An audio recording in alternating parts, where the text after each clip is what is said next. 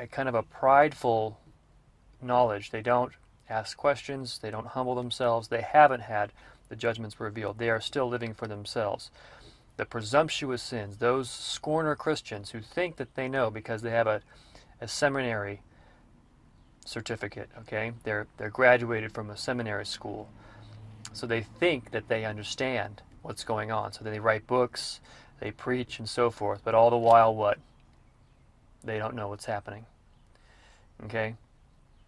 Let them not have dominion over me, then I shall be upright, and I shall be innocent from the great transgression, because the great transgression is what? The failing in the faith of Jesus Christ. How much sorer shall the punishment be for those who trod under the foot of the Son of Man and who fail in their Christian faith? Well, actually, that has to do more with the knowingly sinning, but the great transgression, I would say, would be the being a Christian but dealing falsely in the covenant, which, as the Scripture, as I believe, outlines, is what happens to most Christians, because of their heart failing them for the things of courage that you need in order to depart from iniquity and to have an absolute moment of terror by which you truly come to trust the Lord. The Lord becomes your trust. The Spirit guides you because you have turned at her reproof. You have listened to her warnings and her punishment and stopped doing those things. And then when you stop doing it, even though you didn't know why, even though it didn't seem reasonable for you to be punished like that without warning, but because you turned, then she will pour out her Spirit unto you that you might know her words, and then keep you from the presumptuous sin, because you were also humbled by this process. And so you were humble in your way, unlike the scorner Christians who stand up on the pulpit and say that they have understanding and preach loud and preach very authoritatively, but they're presumptuous and they will commit the great transgression, which is dealing falsely in the covenant, because they haven't been weeping upon their beds, sore and broken. Okay, here in Psalm 21, and I was looking at this, and one of the codes that I have found here, it says, "Thine hand shall find out all thine enemies, and thy right hand shall find out those that hate thee." Now, notice that you have hand, and then you have right hand.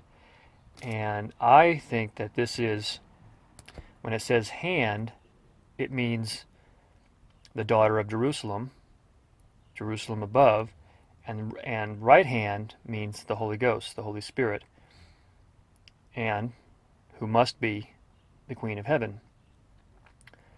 And we see that the hand is who is being talked about here in this whole of Psalms 21. "The king shall joy in thy strength, O Lord, and in thy salvation how greatly shall he rejoice." And I'm going to point out some of the codes that you will be able to match this with Psalm 45, which I also believe speaks of the Princess of the Jews. And it says, "Thou hast given him his heart's desire," and there's the him and the his, indicating a male and king, but I think that this is talking about the Princess of the Jews. Okay, and I'll explain that. "For thou prevent him with the blessings of goodness, thou set a crown of pure gold on his head." Okay, so there's a key word, gold.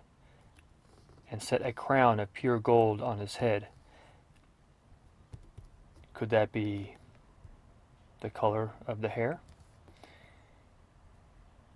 "He asked life of thee, and thou gave it to him, even length of days, forever and ever. His glory is great in thy salvation, honor and majesty."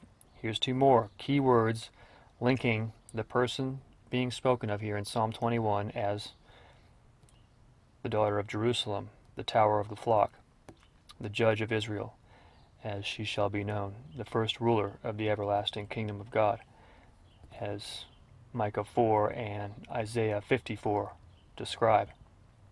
His glory is great in thy salvation. Honor and majesty hast thou laid upon him. Remember the honor and the majesty, those two codes. For thou hast made him the most blessed forever. Thou hast made him exceedingly glad with thy countenance. That also matches the thing, when I awake with thy countenance. You see, that's the female version of the waking with thy countenance. For the king trust in the Lord, and through the mercy of the Most High he shall not be moved. Thine hand shall find out all thine enemies, and thy right hand shall find out those that hate thee. Okay, and then the rest of this talks about how this person attacks the enemies of God, and they intended evil against thee. They imagined a mischievous device. And I think this might be the whole CERN thing, possibly time travel, something or other, but they are not able to perform it. Okay, and therefore shalt thou make them turn back, when thou shalt make ready thine arrows. Another key word, matching it up with Psalm 45, talking about the princess of the Jews, who's dressed in gold, as you'll see from there. And be thou exalted, Lord, in thine own strength, so we will sing in thy praise and power. And I think that as much as it's difficult to understand why God would call him a he and a him and a king, we know also that there's a precedent for this, because it also is written that David shall not want a man to sit upon the throne, and then it indicates that it is also the daughter of Jerusalem, the Omega of Christ, and arguably the fourth person of God, although I am not saying that it is the fourth person of God only because there is no indication of that in the Scripture, and we see the Father, the Son, and the Holy Ghost, and the reason why the Holy Ghost is the last in the list is because what? Men always come before women in the order, and they are not equal. The Father is superior to the Son is superior to the Holy Ghost, though that is his mother. And in Psalm 22:20, it says, "Deliver my soul from the sword, my darling from the power of the dog." Now, I remarked upon this because I think this phrase refers to what? The canines, the canine aliens. Not aliens really, but the werewolves. This is the dog, and the power of the dog. And according to something that I heard is that these are very powerful sentient beings with lots of technology and all kinds of stuff. So this is interesting, and then because this is all the power of the enemy. Luke 10:18, it says that the serpents and the scorpions, which are the reptilians and the insectoids, are part of the power of probably the main power of the enemy. But it also says here, "Deliver my soul from the sword, my darling from the power of the dog." And I believe that these dog creatures, these werewolves, are part of the beasts that God created, and they are very powerful, high-tech wielding aliens, as we would call them, but really they are from the earth. It's just that they probably branched out into other parts of the universe, and it's been so long that when they came back, they seem like aliens, but they were originally made from the earth in a similar way that Adam was, and they were made. Well, I can't be sure of it, but the Scripture does seem to indicate that they were made after Adam. But then, who knows, maybe it's time travel or something else, or maybe even just that time in the 6,000 years that they've been living off-world and came back, or they never left, or they dwell within the earth. And here, the felines, "Save me from the lion's mouth." I think this might also mean, because we got from the power of the dog, we have the lions, the feline aliens, the liono aliens. Okay, now the connection between Psalm 21 and Psalm 45. Notice here, Psalm 21:5. His glory is great in thy salvation. Honor and majesty hast thou laid upon him. And then, here in Psalm 45,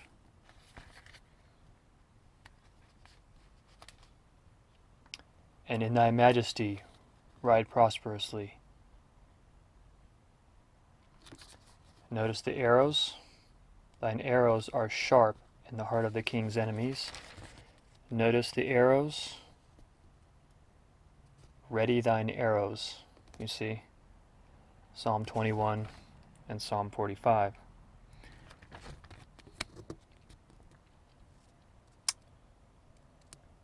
His glory is great in thy salvation. Honor and majesty hast thou laid upon him. Thou hast made him most blessed forever. Compare that to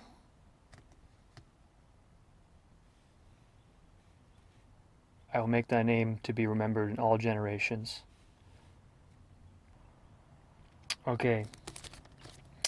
Another thing is this gladness, and you'll notice that in the there's two things. It says that also Jacob shall rejoice and Israel shall be glad. And this gladness you'll see also connected with the princess of the Jews, or the daughter of Jerusalem, the high tower, the first ruler of the everlasting kingdom, before Jesus, her Lord, comes. She is associated with glad, and it's a code. With the oil of gladness above thy fellows. You see that? You see how you got the gladness. Thou lovest righteousness and hatest wickedness. Therefore God, thy God, has anointed thee with the oil of gladness above thy fellows. You see, she is being called God.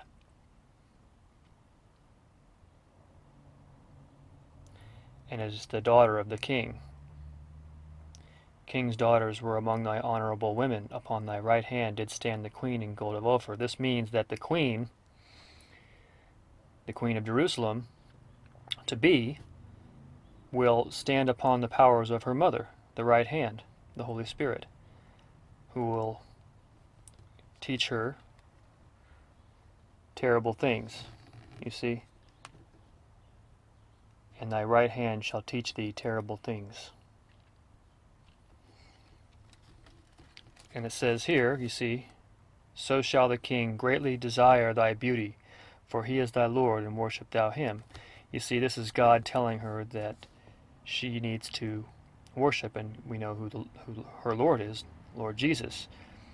But she is a part of him. She is the Omega. He is the Alpha, as I believe the Scripture tells us.